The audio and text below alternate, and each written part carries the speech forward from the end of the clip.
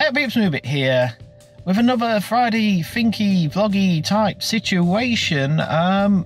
Yeah, I know nobody watches these, but you know, I figured might as well start making them again. So a filmmaker's work is never done, is it really? It's all practice.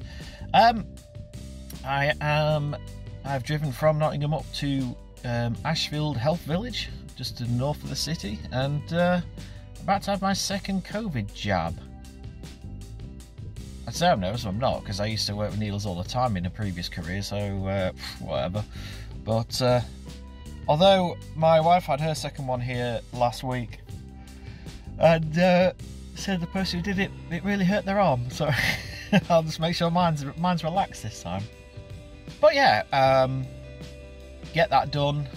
Have a little walk around Kirkby because there's a lot of charity shops and things here, and I tend to find things for props and stuff. And there's actually a building where you can see the fence right there. Looks abandoned, so I'm going to have a walk around there and see if there are any for sale signs, because Operation Fezcam is still going. We're still looking for a site, and with our preferred site, we'll find out if we're through on Monday. It's Thursday as I record this. And of course, just in case we don't get through to the final three, and frankly, if we get through to the final three and then pick someone else who's got you know, a lot more money than us, because we're a charity, we need to keep looking. So you do get more, you know, the further you out from the city you travel, you do get a lot more for your buck, a lot more bang for your buck. But it comes, you know, it's a yin-yang thing, so it comes at a cost. Like Kirkby itself, it's an alright little town, but it's not as easily accessible. So Kirkby's not bad for people who drive, because it's right on junction 27 of the M1, which is just literally at 5 minutes that way. And there is a train station, but it's something called the Robin Hood line, which is a train that goes between Worksop and Nottingham, and only once an hour. So people coming from other cities will have to go to Nottingham. So for example, if you're Sheffield, you'd have to go from Sheffield to Worksop, Worksop to Kirkby, you'd have to go Sheffield to Nottingham, back up to Kirkby. It's kind of one of these branch line things. It's random, but you know, we'll keep looking.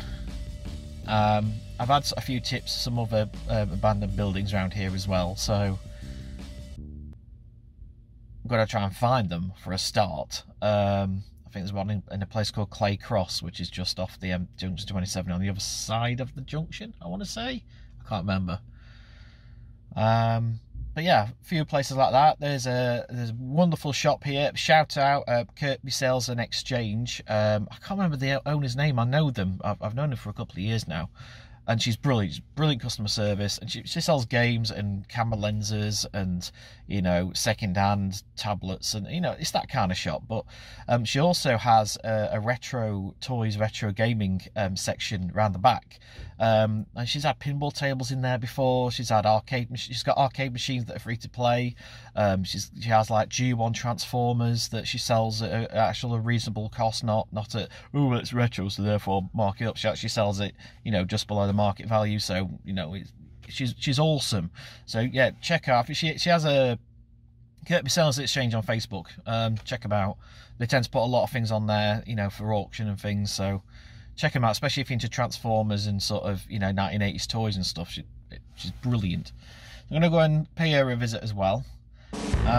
So yeah, I guess I'll bring you along, and I'll show you how the day's going.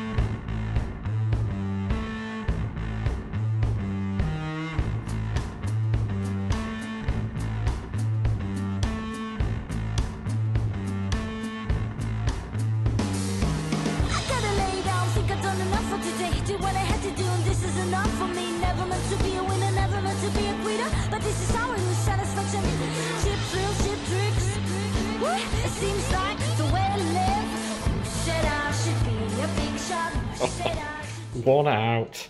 Damn it. Thanks, guys. Yeah, good to see those guys again, and have a game on the arcade machines, and good to see that even post-lockdown they're still going. It's brilliant.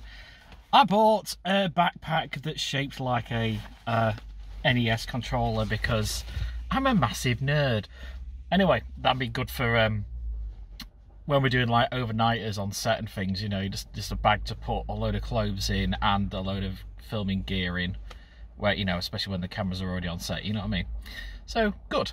Right, now I need to find this other factory. I've figured out where it is in terms of, you have to go like right arse over tit to get to it, but I'm going to see if there's any for sale signs there.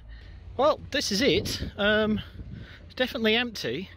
It looks like we've got some planning permission stuff here, so I guess I need to email those guys and find out what's going on.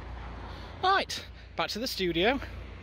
Wash your hands, wash your hands, wash your hands. Wash your hands, wash your hands, wash your hands. Wash your hands, wash your hands, wash your hands. Wash your f***ing hands! I like to move it, bit, bit.